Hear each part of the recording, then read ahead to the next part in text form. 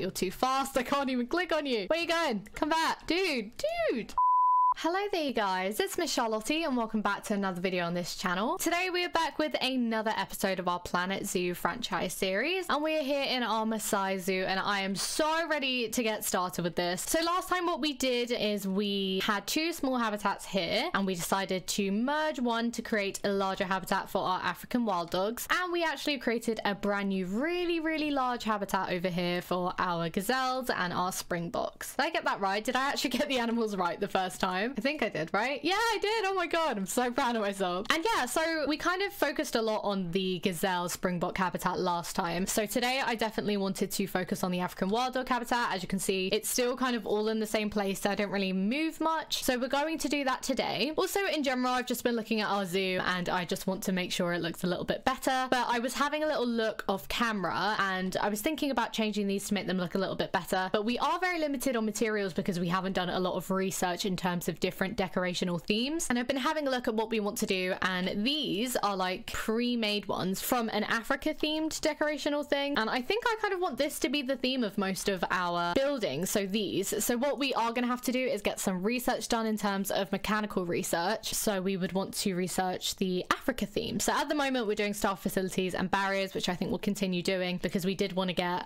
one-way glass, I think, and our staff facilities, like the bigger the better in terms of like large keeper huts, which means we can place one of those rather than like 2 or 3 of the smaller ones. And so we'll keep that on, and next time mechanical research is completed we will switch over to the African theme. I think our profit is doing all right. Let's have a look at our finances real quick. We're making a fair amount of profit, which is great. In general, the staff happiness is incredible, the welfare is pretty good, the guest happiness is going up but definitely needs improving. Oh wait, we've just done some mechanical research. That's perfect. Right, we'll switch that over in a second. Litter is a really bad problem that we have to tackle. Thirst as well, and then education has to go up in general. If we go ahead and look at our heat map actually, and we look at our education, as you can see there's definitely a lot more we can do, a lot more educational speakers and things, and also we need to sort the power out over here, and there's loads I want to do in today's episode, so we're going to try and do our best. And let's start with the litter problem maybe. Actually wait, mechanical research first. Okay, so that's done. We've got a little bit on both, which is amazing. So I think barriers is still our priority, so we'll get Florentino to stop doing that, and we'll get Florentino on the Africa theme instead. Okay, so bin problem. It's a big problem, as you can see. So what we're gonna do is we're gonna get a lot more bins up in here, and hopefully that means people will stop littering all over the place, because litter is not a pretty look. So we'll just put a few down. We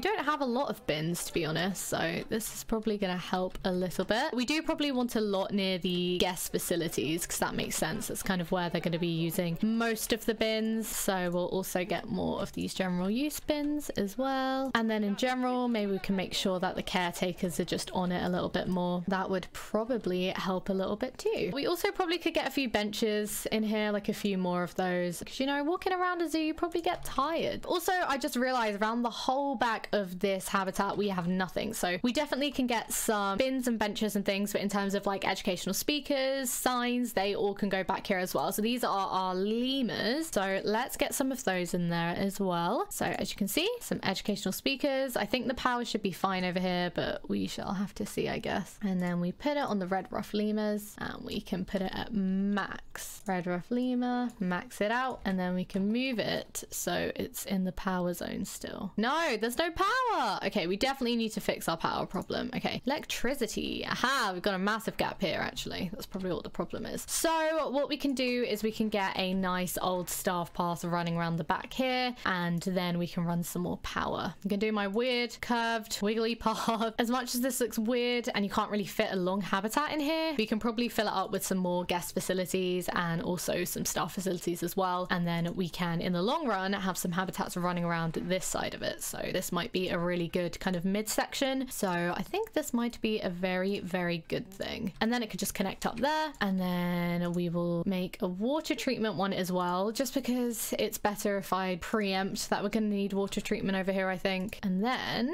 we put one here. That should be fine. Brilliant. Cool. That's definitely going to help a lot. And let's have a look at our education map. Nice. That is looking cool. I'm going to get a few more of these. Maybe one more, actually. And then let's get one of our signs as well. So we want these habitat education boards. And we can put one here, maybe. And then donation boxes. And then that should be this area kind of all cleaned up, which is great. Right. Is there any more educational speakers we can put? Probably put another one of these here. Let's do it. Another cheeky one. We're just blowing all of our money on educational speakers, but education is pretty important, so I'm not even mad about it. And then obviously we don't want to overlap with anything else. So this one, I think I'm going to move over here, although that is not powered. Oh God, this power situation is really the worst, isn't it? So we need another power thing over here, which is fine because we can extend this staff path. We can do that. That's fine. We're finding solutions. Everything is all a-okay. And then we turn on our power thing and we see where we want to put it. Probably here would be a good idea. Yeah, there we go. Okay, cool. So then that should enable that to work. And then we can get some more over here. So we've got a Springbok speaker here. We have a Gazelle speaker over there. And this is another Springbok, I think. So we do need another Gazelle. And it can go around the back probably when we have a path around here. Should we do that now? Yeah, why not? Let's do it. Get our normal path and we'll put it around here. Get it as close as possible. And then this can just wrap around the whole entire habitat. And then it's kind of prepped for when we want to build another one next door. I'm not really sure about the whole entire shape of this zoo in general. I've been kind of looking at it from above and just thinking like, what is this even going to look like? Like, I feel like it's going to look like a massive jigsaw puzzle.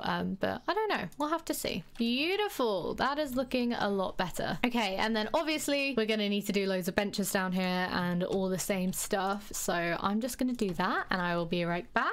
Okay, so I am back and I have done a little bit of a renovation around these sides of the paths. So as you can see here, there's a lot of benches, there's bins, there's educational speakers, there's donation boxes, there are signs now, and I have extended this weird stop path, which I promise will be filled up eventually. This is kind of like really good prep and like a layout for the future of this zoo, but that has allowed me to get some more power. And as you can see, our power situation is looking a lot better. And then as you can see here, our education is a lot better as well. It's a lot more frequent and hopefully that will help. We're going to do the same with the African wild dog habitat. I thought we'd do that together since we have not yet edited the habitat, but we will be doing that next. We have actually managed to do something apparently. We have at least 750 guests in the zoo, so that's pretty cool. We have some other things like the education increasing for the Springboks and hopefully placing down those educational speakers and the signs will help with that, so that's really good. We do have things like this needs a repair apparently, but that's fine. We can get that all done and repaired. We've had some vet research complete, which is brilliant. So our puff adders have some research done, which is good. Let's check in on them actually. I feel like sometimes we might neglect our exhibit species. So let's have a look. Is there any stuff we can give you? Yes, it can give you a bit more camouflage. Hopefully you like that. You guys doing all right? Oh, nice. You've got all your research done actually. Cool. That's very good. Oh my goodness. A lot of our water treatment is failing. Maybe we were moving them around a lot. Should we get another mechanic? I think we need to get another mechanic. Not gonna lie, we spent a lot of our money, but we're making enough, so it's good. But let us get another mechanic. And in general, we probably need some more caretakers. We only have 2. We also need to change our work zones a little bit, I think, which is maybe why those aren't being fixed. We've got 4 keepers, that's fine, 4 mechanics, got 2 security guards, and then I think we've got enough vendors. Maybe we can get 1 more vet. That'd probably be helpful. Okay, let's edit our work zones a little bit. So this is our first work zone. It only has 1 habitat in it, but that is fine. Maybe we can put the exhibits. We'll take that out of work zone 2, but everything in green, which should be these as well, should be covered by work zone 1, so that's remotely fine. Work zone 2, we're going to remove these from. We need to put in some of this water treatment as well. Is there anything else we have left out? No, I don't think so. So I think our work zones are all okay for now. And we'll make sure that we have some allocated work zones like this. Just make sure it's as evenly spread as possible. I think all of the shops are in work zone 2, so that shouldn't matter too much. There we go. Cool. That's looking great. The weather is not, however. Let us get to work then. We are going to be changing the habitat for our African wild dogs. So if we click on one of our wild dogs, hello there, but we're going to make sure the terrain and everything is a-okay. So they like a lot of short grass. So I'm going to make sure the whole habitat has that. And then we can get some light soil and we'll put it at like a low intensity. Oh, interesting. I don't know if I want it that deep. Here?